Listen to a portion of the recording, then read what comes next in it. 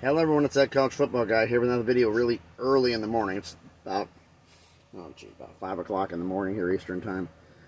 Want to post this video because I'm looking back at some of my older ones and some of the comments made.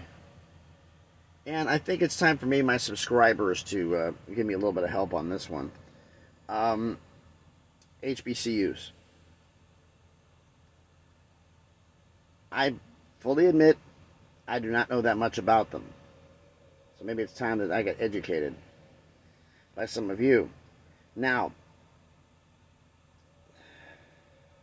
get this stupid housekeeping out the way. Everyone please hit the thumbs up, like the videos, comment on the video. I want to hear everybody's reaction to this. Subscribe to the channel.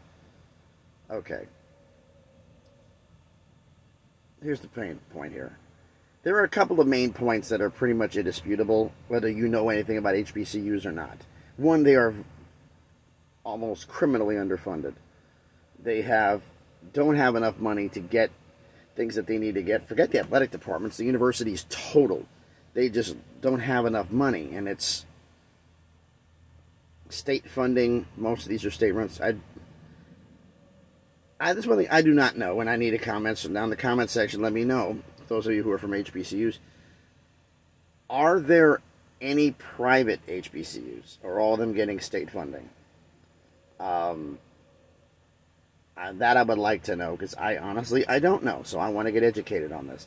That this has been reported the fact that they are underfunded. That's not on there. In Tennessee states, it's the state of Tennessee, my state of Tennessee, holding back land grant money, ridiculous amount of money. Now, one thing you should know about me, those of you who know me long enough in the channel, the fact I lived in Vegas for 40 years. 40 years before I moved to Tennessee.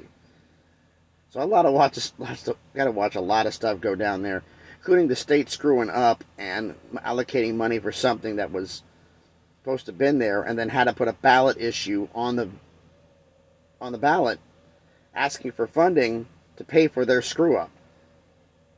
Yeah, it happened. A couple occasions. Will that happen in Tennessee? Oh, by the way, we need a few more tax dollars in order to pay for the $300 million, or whatever the amount was, that we owe Tennessee State. Maybe take some pay cuts. Maybe that'll help do it. That has been one of my ideas I proposed a long time ago. I never put it on a video. If a politician screws up and politicians screw up, politicians take pay cuts to help pay for the screw up. That happened? I don't think there'll be that many screw ups anymore. But that's just another thought for another day. But I said that is indisputable. They are way underfunded. The video came out not too long ago about the students from Bethune-Cookman saying the fact that they had moldy uniforms, moldy pads, moldy everything, mold in the uniform, mold in the locker room, everything, which I don't think is going to be an isolated incident, something like that. It might. I don't know if Bethune-Cookman's the only one who has that. Let me know down in the comments. But I have a bad feeling it might happen somewhere else in the HBCUs. But I'd like to know about that if you educate me on this, because I don't know. Listen, criminally underfunded. And there's also been cases where it has happened at a couple of universities where the school had to take funding from the athletic department for something else, or because of underfunding, the athletic department's budget was cut. Because of, as to how the state or whoever did not give them that appropriate amount of money, that I don't know. That's a question I'm asking for the HBCU fans I got out there. Those who watch this video from HBCUs, let me know about this, because this is, I don't want to know, but I do want to know. You don't get educated unless you start asking questions. You can't be afraid to ask them. I don't know that much about HBCUs, but I'm hoping some of you will help me. Because this is bad. I mean, what happened, the players talked about, and I have a funny feeling, like I said, this isn't an isolated incident, and it's all due to underfunding. Now, I said in my previous video that somebody may have been caught embezzling, and some people said I don't know any about HBCUs, or I've heard a couple people on truck stuff saying, no, that doesn't happen. It says, and I just asked the guy on there, no university president's ever done that. It says, can you guarantee me that? Can you guarantee me that somebody, somewhere, did not take some money from the athletic department for their own personal gain. This is the real world. Unfortunately, I'm willing to bet it's happened once, but it may have never been documented. But I need an education from you on this. I need an education. If you got any ideas, let me know down in the comments. I would really like to know. But like I said, they're underpaid, in some cases understaffed, but that goes with the big thing about this, lack of money. You have to have the money to do all of this.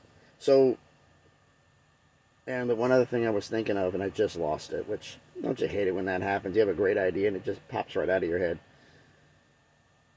Is, now, some people were asking, saying, well, Coach, and this is the thing that's been gone out for I don't know how long now. Coach Prime betrayed HBCUs. Coach Prime, Deion Sanders, was going to be an HBCU for as long as he wanted to do one thing. Jackson State, I think, was a tool. He wants to give his boys the best chance to get to the NFL. And whatever university he's got to go to in order to make sure that happens, he's going to do it. I think, in my mind, that's what the story is here. Or, excuse me, correct myself, was here. He left Jackson State because a better opportunity for his boys came up. But the HBCU program is in good hands. But like I said, I've been talking long enough about this. I need everyone here, please. Let me know down in the comments what I mentioned about the fact of them being underpaid and possibilities of how they were underpaid. I mean, legislatures rerouting the money I think is probably one of the more likely things. Well, they could go with a little bit less money. We need more money for this project or this project. You know, it's not a politician, but I have a funny feeling I might be onto something. But let me know down in the comments what you think about all this. So thanks everybody for watching the video. As I said earlier, smash the like button, comment on this, let me know what you think, and subscribe to the channel. We just crossed 300 subscribers, on our way to 400. Let me know what you think. I got an idea for another video, and it's actually you who commented on my conference realignment video gave me one. If I got enough time today, because I got to run back to Tennessee, run to Memphis actually, to drop this trailer, and then I get to go home. Since I'm right now just outside of Tallahassee, Florida, I ran out of hours on my 14 hours of my day because, well, yeah. Go to the truck. Hear me about this. Again, figured it out, yes, folks. I'm a truck driver who's a fanatical college football fan. I was on my way out of here. I was probably spending the night in Georgia somewhere. I got a great little spot in Georgia off I-10 I spent the night at. But I had to wait in Jacksonville to get a load. And for those of you who don't know about truck driving, you have a 14-hour day, 11 of it driving. Once you spend more than 3 hours, because once you start driving, I should say, once you start doing anything, your pre-trip or anything, your 14-hour clock starts. No matter how long you've driven, unless you've driven more than 11 hours, and you try to do more than that, then you have to shut down. But once that clock starts, 14 hours later, your day ends. You could be sitting and waiting for 8 hours. That means you've got 6 hours of drive time and on-duty time left before your 14-hour clock stops. So because I did my inspection and I had to wait in Jacksonville for about 3.5 hours, actually almost 4 hours for my next load, it ate into my drive time. Then I had to go wait an hour to get fuel at a lovely truck stop in Lee, Florida, I believe.